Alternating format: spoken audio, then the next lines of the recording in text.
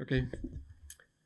Thank you. Good morning. Let me thank Dominic for inviting me to be here. It's really a great pleasure to be with all of you and to talk about these potential new methods in evaluation. My presentation is going to be very much connected to the previous one. It's more a personal reflection and trying to assess potential advantages, risk, okay, of using generative AI or similar tools. But well, I hope that this is, it's good for the discussion that we will have later. And I have organized the presentation first to tell you, yes, second, the basics of ERC, though probably most of you know what the ERC is. Then a brief description on the evaluation process, because this will help me to go into the core of what I want to share with you today. That is these personal reflections on the use of artificial intelligence by funders, by many of us. And also I will share with you the current position of ERC on the use of artificial intelligence. So let me start just with the basics. Okay, so ERC is part of the Horizon Europe framework program. This, as you know, is a multi-annual, 7 years long program for research and innovation, around 100,000 million of budget for these 7 years. And ERC is part of it in the so-called Pillar 1, together with other programs that probably you know well, like the Maria Slodowska-Curie actions and the infrastructures. Our budget for this year is around 16 billion. It's a bit more because after the association of UK, this is going to increase around 19 billion for the 7-year period. And the rationale behind the ERC is very, very concrete in the legislation. Here I'm quoting what is in the legislation. So it's a program to provide attractive and flexible funding, okay, to enable talented and creative individual researchers, and also with an emphasis in the young researchers or early stage researchers. Around 2/3 of our PIs are early stage researchers. By early stage researchers, we mean between 2 and 12 years after the PhD. And through a broad competition across all countries of the European Union, plus all the associated countries to the program. And the area of intervention is frontier research. Why ERC has chosen this term to not basic, not fundamental? Well, frontier research is a broad concept that is not really well defined in the legislation, because, but basically tries to accommodate basic as well as applied research. Okay, it's not a program only for basic research, it's broader, okay, and we fund a lot of applied research too. And two important features. One is, as was mentioned later, the only criterion of excellence that it characterizes ERC. And it's important to remark this, sometimes this looks obvious, but not in the context of the European Union and their programs by the Commission, to where there are typically for the rest of the programs in Horizon Europe, other criteria that have to be used, like the socioeconomic impact of the project and so on and so forth.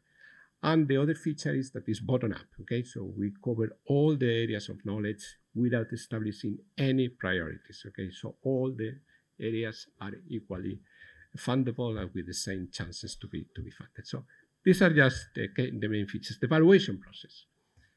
So the evaluation process has to apply this only criterion, that is excellence, and also has to take into account this emphasis on the early stage career researchers, okay? So the program is basically divided in 4 main funding schemes that are here, starting, consolidators, and advanced, but basically are the same schemes, but focusing on different career stages.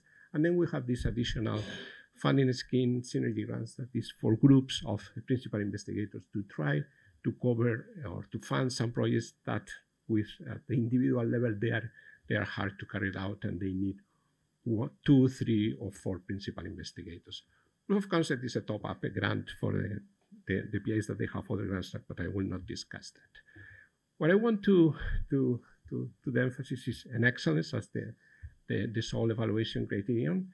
And excellence is seen as the excellence of the research project and the excellence of the principal investigator.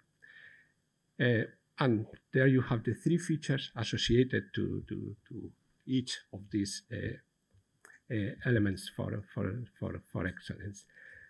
Let me tell you, but this will be a full conference, but I'm not going to get into it, that ERC has done a reflection that has been implemented in Work Program 2024, the current one, to elaborate more on how the excellence criterion is used by the evaluators, by the researchers that they are doing the assessment, doing more emphasis on following the responsible research assessment exercise, but not driven by us, driven by the members of the ERC Scientific Council, to make it more inclusive. Okay, so this is, as I said, something that would require a different session to talk about these changes.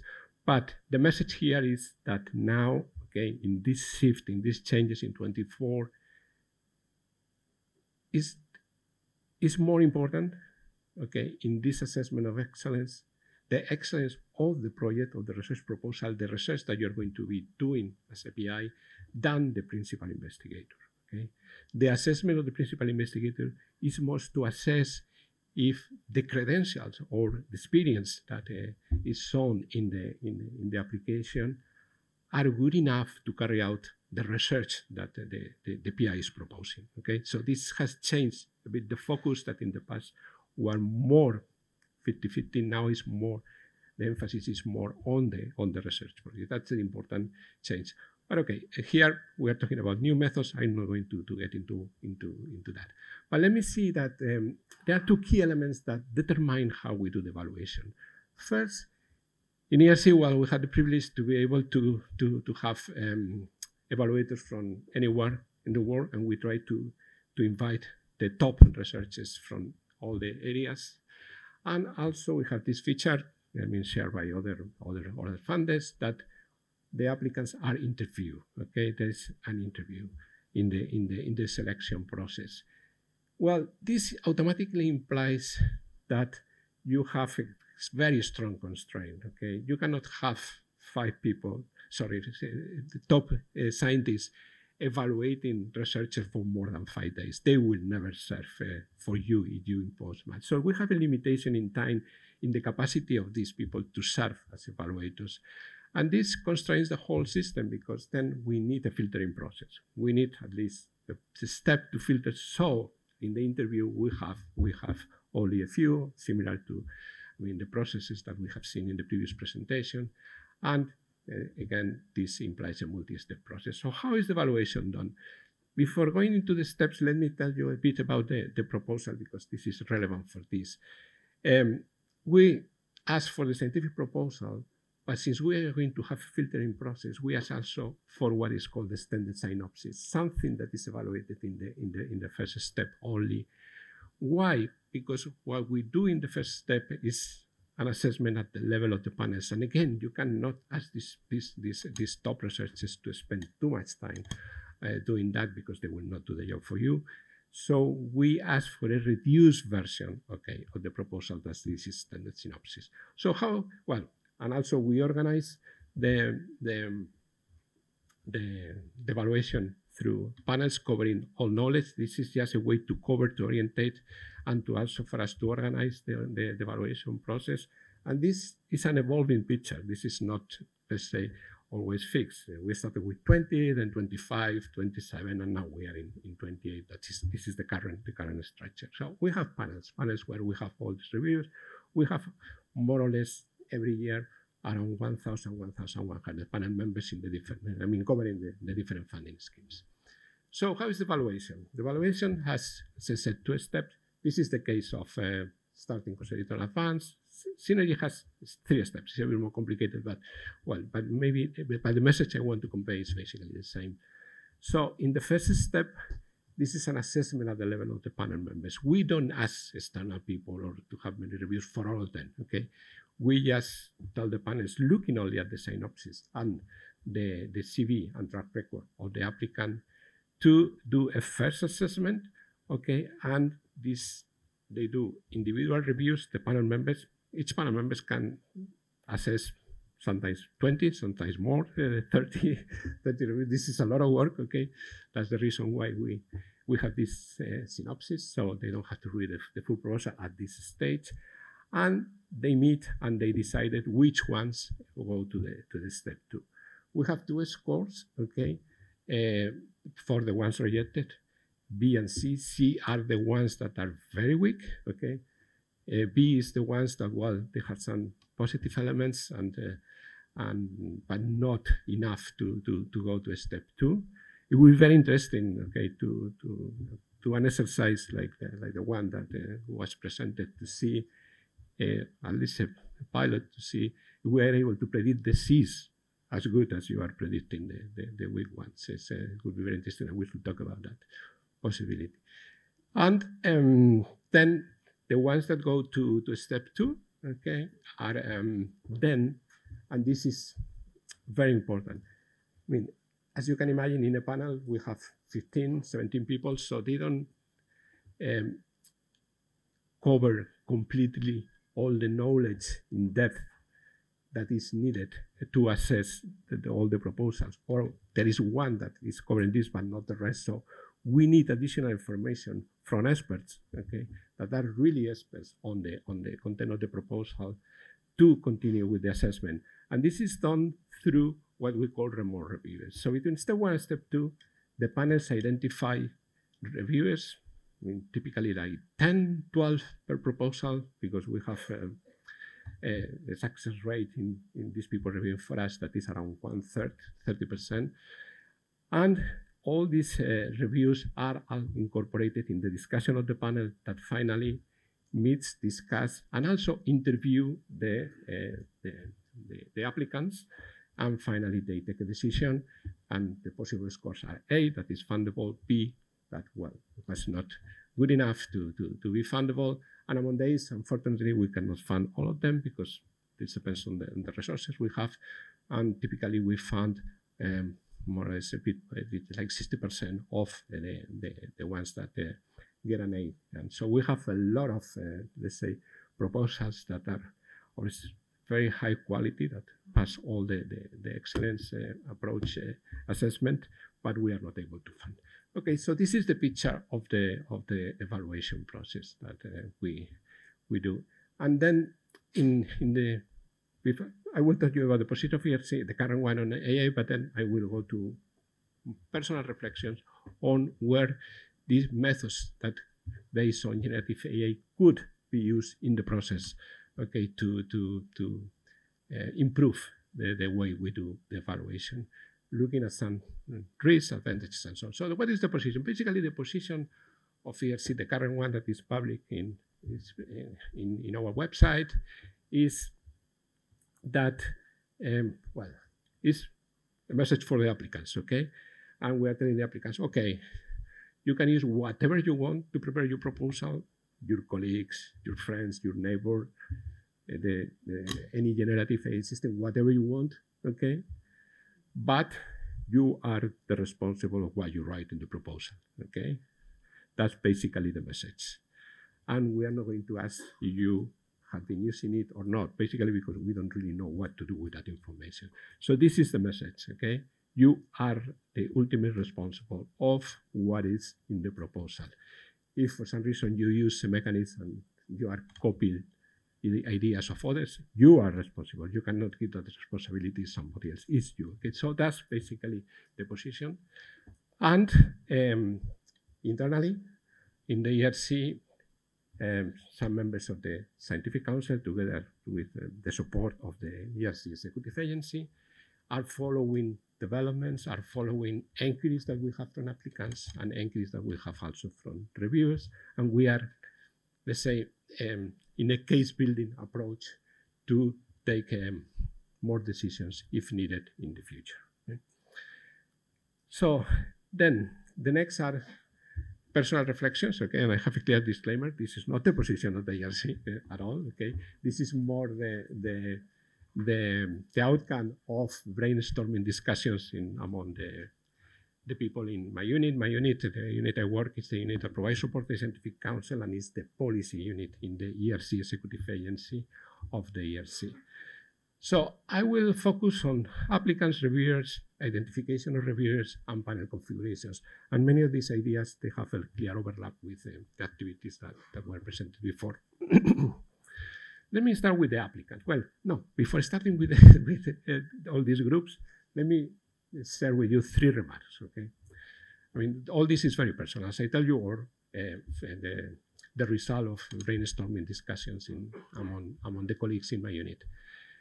So first, all the A-based systems referred in what I will be discussing are private. What I mean by private means that they are not, let's say, in a cloud domain that like ChatGPT or others. They are ad hoc systems built for the exclusive use of the funders, okay? Because confidentiality is essential in the whole process. So whatever system we could use for this, it has to be private, as probably this is the case in the work you presented. Then I will present some advantages and risks, okay? As I say, very personal, but, okay, in any discussion on the use of generative AI or others, the word unimaginable is always present. So what I'm saying is not complete at all, okay? I'm sure there are many risks that I am not, or we are not at this moment able to see, and there are advantages that also we are not able to see. And, well, by AI-based system, that is the term I'm using. I mean now generative AI, but it could be some other systems that probably now they are unimaginable. Okay, so let's start now with applicants. Okay, the first question that I ask myself is, should funders create an AI-based system to support applicants in drafting their proposals? Okay. Well, the applications of AI in proposal preparation, I think, could serve to create a more level playing field across applicants with different exposures to AI.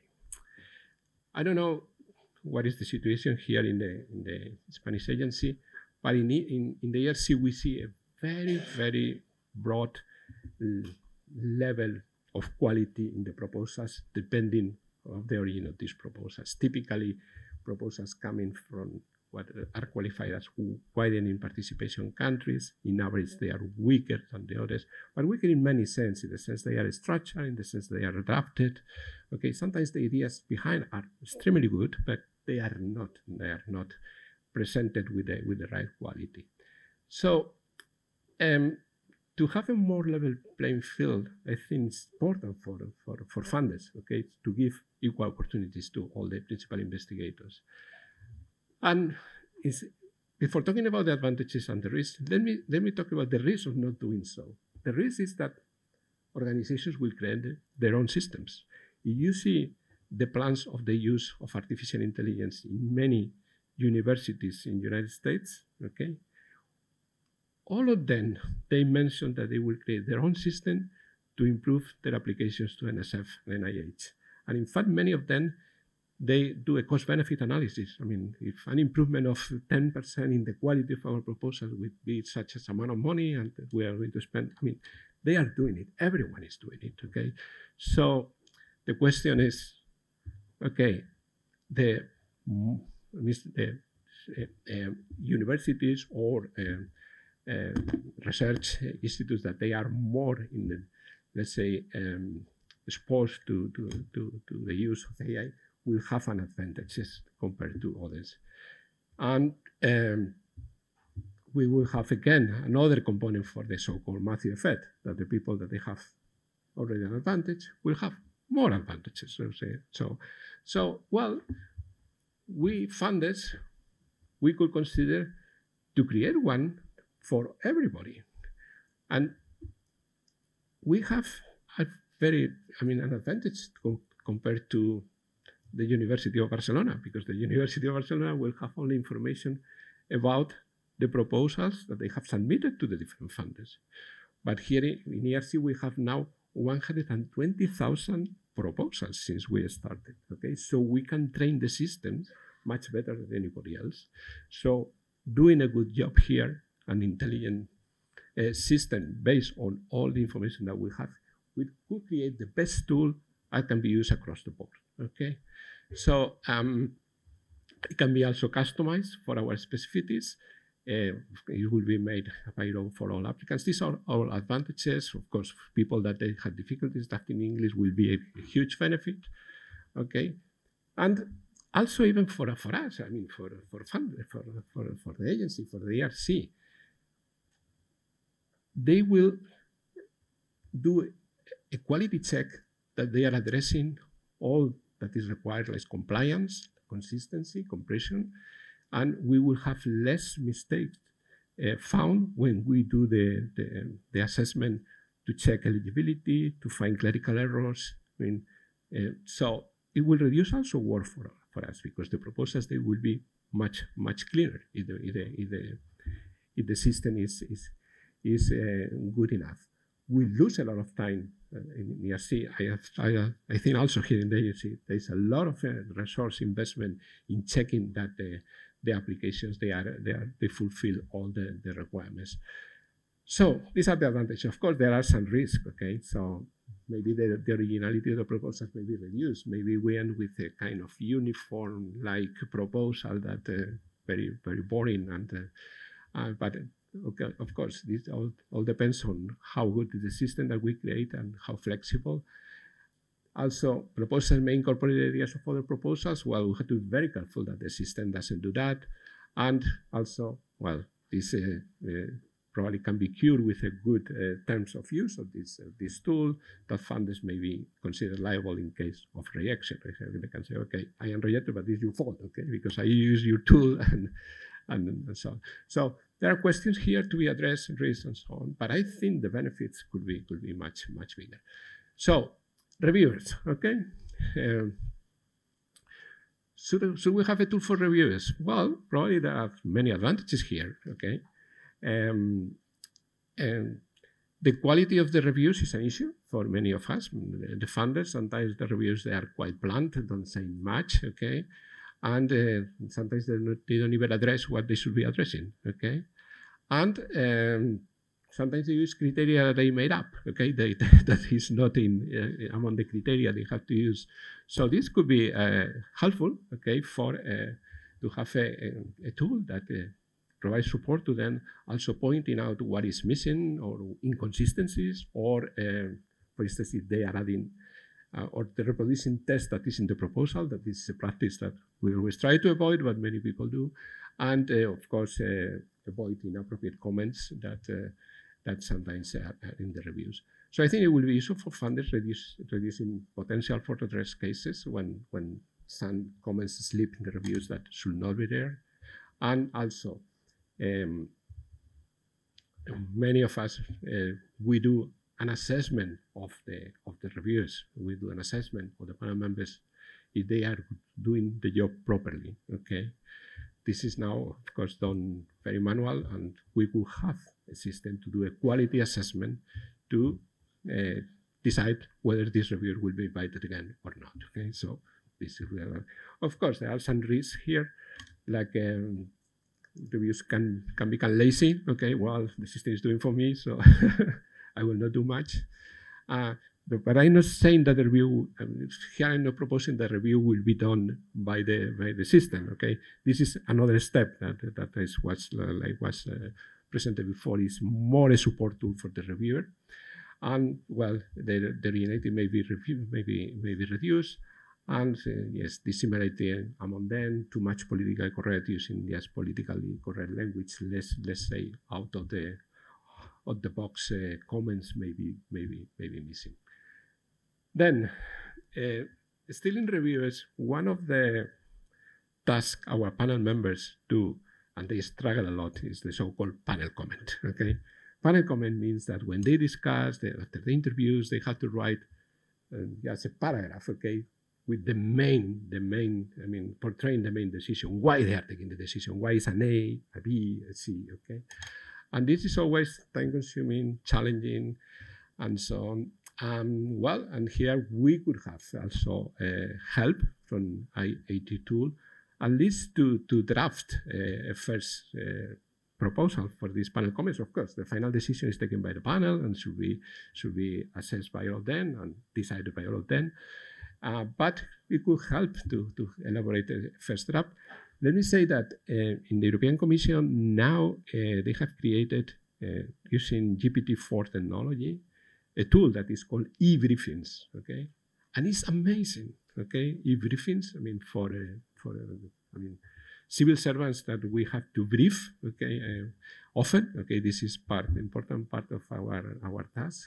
Well, I mean, it's you cannot believe it, okay? I mean, you put all the information in documents, the bullet points of what you want to do, and the first draft that is provided is amazing. It's extremely good. This is, I mean, now it's starting to be widely used in the context of the European Commission. So these tools can be produced to help. And then, I mean, of course, have the advantage is time saving and more equitable, maybe, because it's considering all the reviews. Sometimes in this description of panel comments, you just extract something from one of the reviews, but you disregard the others. So it could be more equitable. And, well, of course, the disadvantage is that the discussion is not taken into account if it is from the reviews or the interviews. But, I mean, thinking more in the future, okay?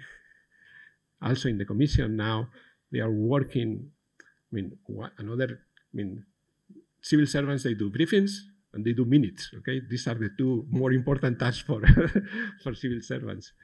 Briefings now is what is the job, yes. So now in briefings, we have this tool, but they are working on the tool also for minutes, okay? That the meeting is recorded, okay? And the US press, okay, give me the minutes of the meeting, okay? So well, we could use that here too, okay? I mean, the system could listen the interview, could listen the discussion of the panel, and well, the panel comment, okay? And then on that you can work, okay, to have the final version to be transmitted to the applicant. Okay, this is more talking about the future, but probably it's closer than we think. So identification of reviewers, that was also mentioned, okay? This is also challenging. For instance, these remote referees that we have between step 1 and step 2, around 30% say no, okay? But basically the main reason to say no is that I don't fit. I mean, my expertise doesn't fit with the content of the proposal. So if we can improve there, okay, we will gain a lot in resources, a lot also in the quality. We have currently in ERC a system to do this, okay, since 2019, I think, yeah. But it's based more on a taxonomy approach linked to the proposal, linked to the publication record of the researches and so on. And it was quite well, for instance, in areas of life sciences, in areas of physical sciences. But again, here the challenge is that it doesn't work that well in humanities and part of social sciences. So maybe using this new technology, we could improve these systems to have a better way to identify these reviewers. Okay? Yeah. So and then finally, the next one is about panel configurations. Okay. Well, you have seen our 28 panels. Okay. Of course, we had to populate these panels with experts. Okay. And well, this is done very manually now. Okay. Trying to cover, because each panel has descriptors. Okay. There is a kind of taxonomy behind the panels, and we try to cover manually all these descriptors. But sometimes, well, we have holes here and there, so we can get help on that. But what is very challenging for us also in ERC, as I told you, this panel structure has been evolving. What would be ideal would be to not have panels, okay? That panels are arranged dynamically when we receive the proposals, because we receive a lot of interdisciplinary proposals. Sometimes there are discussions where to put it, okay? There are cross-panel reviews. Well, they are not really, we had a feeling that the assessment of interdisciplinary proposals is not really completely well done. It can be improved. And this could help on this. We had done an attempt in ERC in 2018 to do this, also based on taxonomies, but I think now with these new technologies, we may have an opportunity. Again, when we did it in 2018, it didn't work for humanities, okay? Well, it worked well for life sciences, but it's very hard based on that because, well, basically the information that we use is of the researchers, the panel members, the reviewers is in databases like Scopus, okay? And there are some areas that are very well portrayed, but there are others that they are not that well. But I think with this new technology and also having a more, let's say, open science system that publications, they are more available, okay, to be read by the different systems, can help to improve this panel configuration. So this is another room for use of this new methodology. Let me say, okay, that I just went very quickly through advantages, risks. There may be many others. I have been looking at, different approaches to the use of generative AI tool, and I came with this what is called FASTER principles. That is in the context of, is the Canadian government, which I found very complete about what are the features that all these systems should have, like to be fair, to not increase the bias just for using the system, to be, very careful that it complies with human rights, accessibility, fairness in general, okay? That is accountable, okay? That there is always a responsibility of all the content that is there, and that is compliant in the terms of very clear terms of use. Also that is secure, okay? That confidentiality is crucial for the work that we do funders assessing the proposals. And transparent, okay? Just to be clear to the applicants, to the reviewers, to the scientific community in general, that we are using the tools and to present the features and also how these tools are trained and so on and so forth. And also educated in the sense that people need to be trained, okay, to use them and relevant, okay, just use it for situations that are relevant but not in general, okay, maybe there are situations that is not effective to use some of these tools. So these are, as I said again, very personal reflections, okay, to discuss maybe later in the debate. Okay, thank you. Thank you.